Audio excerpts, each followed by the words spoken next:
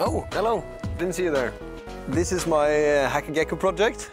It is supposed to tell you which beers you have to drink at the moment. This is basically a standard Norwegian beer case, rigged with 24 temperature sensors. It's measured with our NG Micro amazing ADC. So you might think they're measuring the outside of the beer is not a valid option for estimating the temperature of the inside of the can.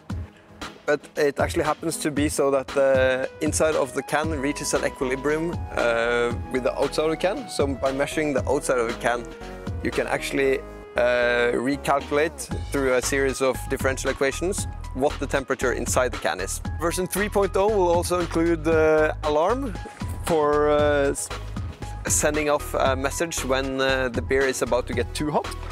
We were quite unfortunate that all the beers are pretty hot, so it shows up at 70 degrees for most of them, which would have to be improved in future models to actually keep cold beers in the beer case. Because it's using a very low power EFM, we only need a laptop to power it. And at that time I can also do the work at the same time. No erratas are related to making this video. Thank you. Thank you.